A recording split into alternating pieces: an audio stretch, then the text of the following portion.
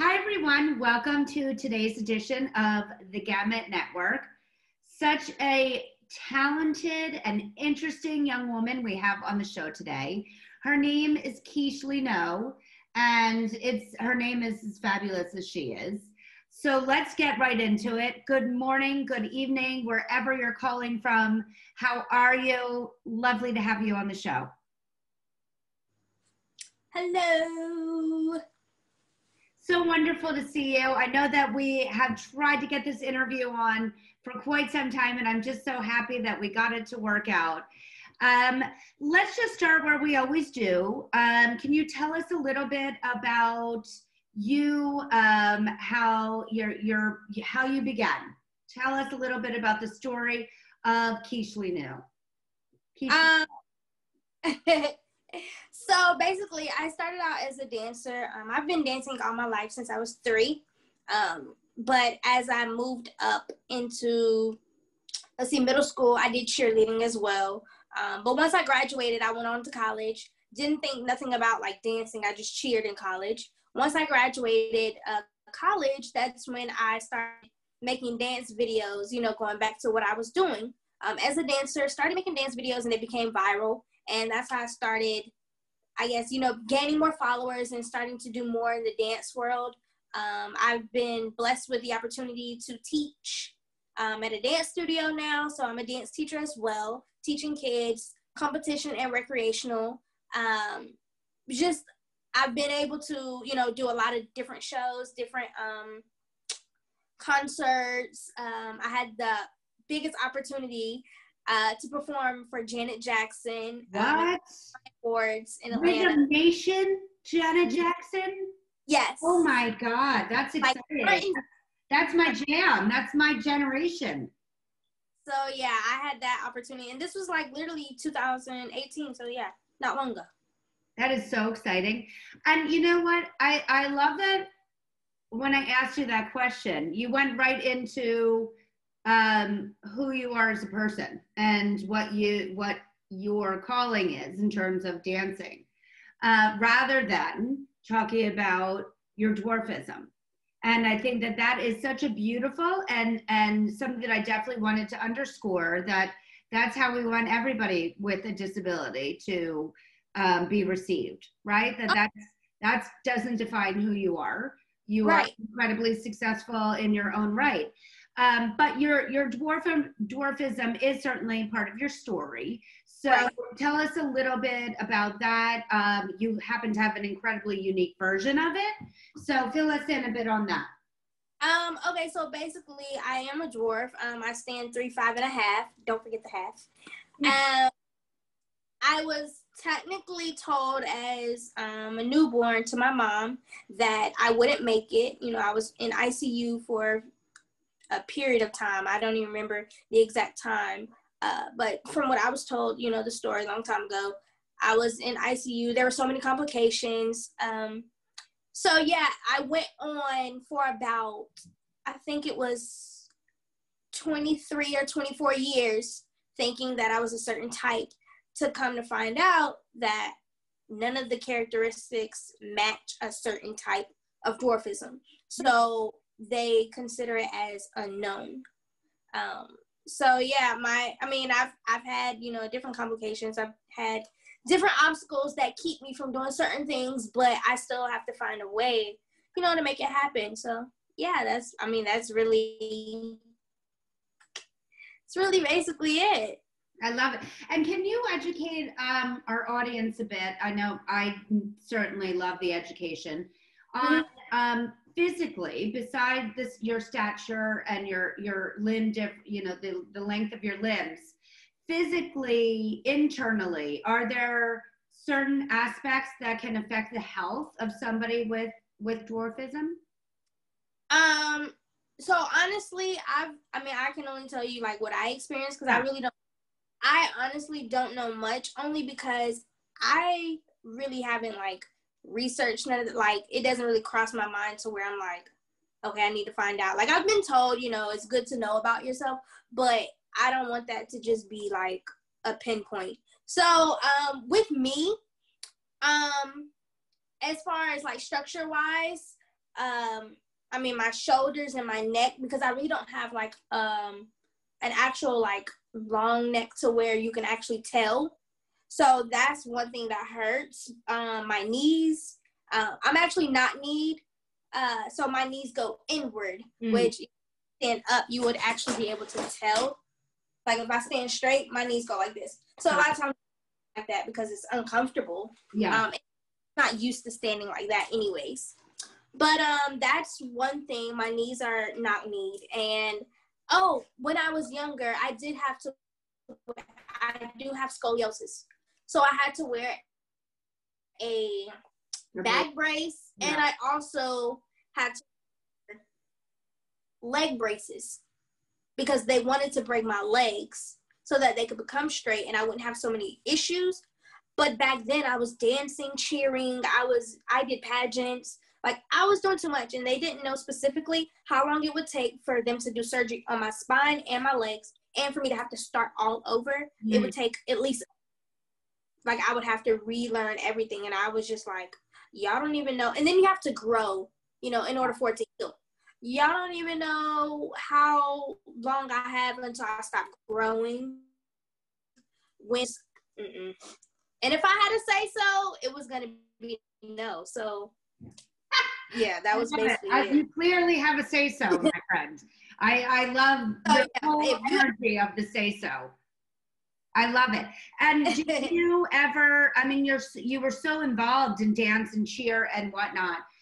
Did you ever experience anything growing up of bullying or feeling not accepted, or were you just a part of the mix? So,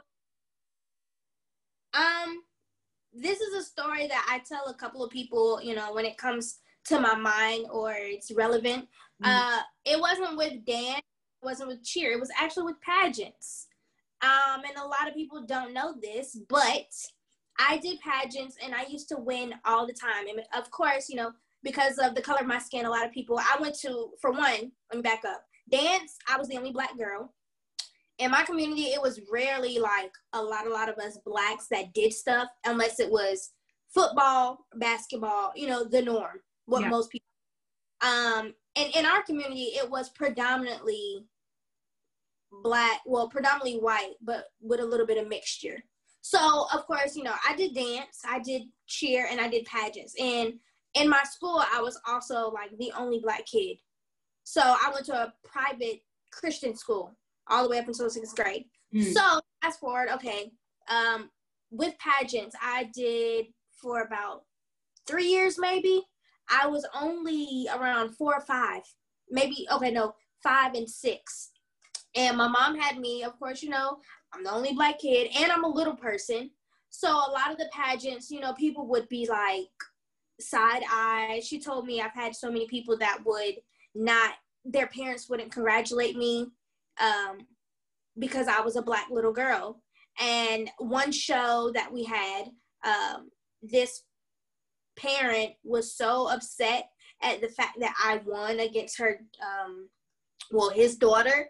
And the daughter came up to me, I was congratulating her because that's the type of person I was raised to be. And that's how I was as a little kid. Like I always congratulated her, and the parent walked up and snatched her away and said, if I'm not mistaken, these are somewhat around the exact words that were told to me from what they said. You don't let no little Black girl beat you. Yeah. So, that's really like the only thing that kind of like was like, wait, what? What does that have to do? I bet that's exactly what your reaction was. Like, did that just really happen?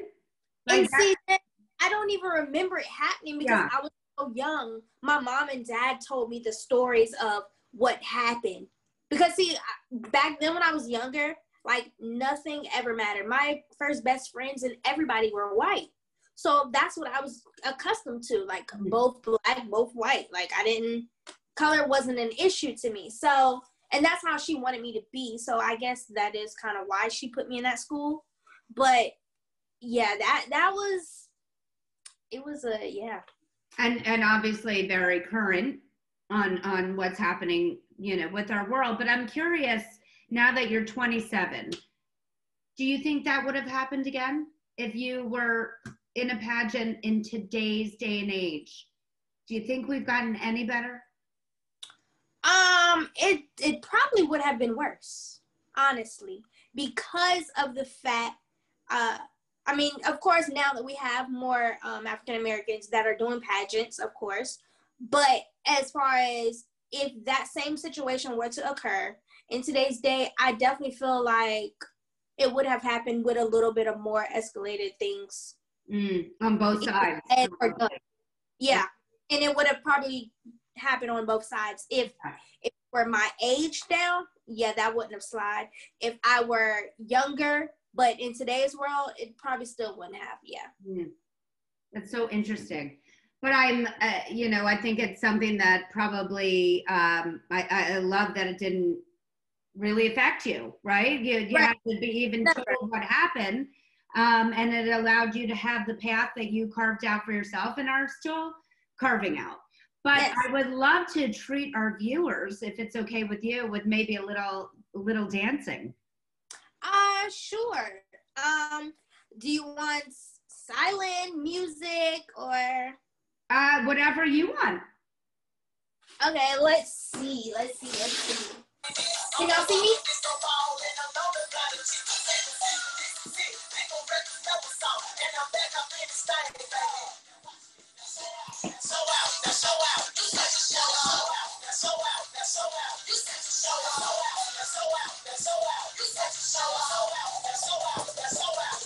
Oh my God. That was amazing. That was so unbelievable. Wait, I had to ask, are you a big TikToker? I mean, I have TikTok. My followers isn't that crazy. It's only like 6K. But Oh, that sounds pretty good to me.